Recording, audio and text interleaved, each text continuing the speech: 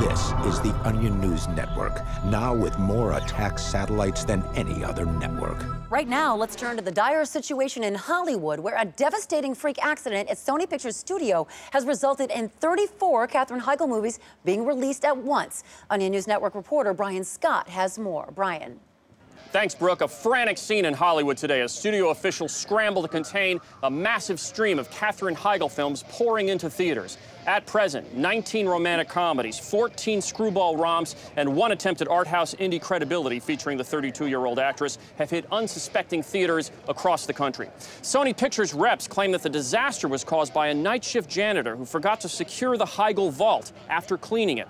They released a statement earlier today saying, quote, "We understand that exposure to this amount of Katherine Heigl is dangerous for anybody, even someone who doesn't hate her. We promise to do everything we can do to get the level of Heigl films back down to a much more manageable 3 or 4 per year."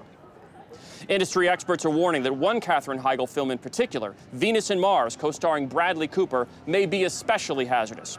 Triage centers have been set up in parking lots of movie theaters nationwide, like the one behind me.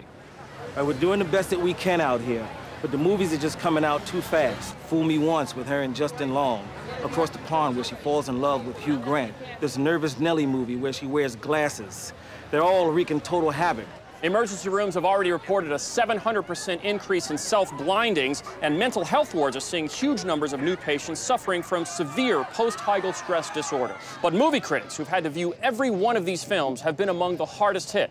Roger Ebert even posted an erratic plea for help this afternoon on his blog at the Chicago Sun-Times. To help these victims and others recover from the nearly 68 hours of Katherine Heigl's face and voice, FEMA has begun distributing emergency DVDs of the existential Coen brothers film, No Country for Old Men. FEMA is also implementing an emergency plan they developed back in 1993 after Columbia Records simultaneously released 14 Toad the Wet Sprocket albums. Brooke, back to you.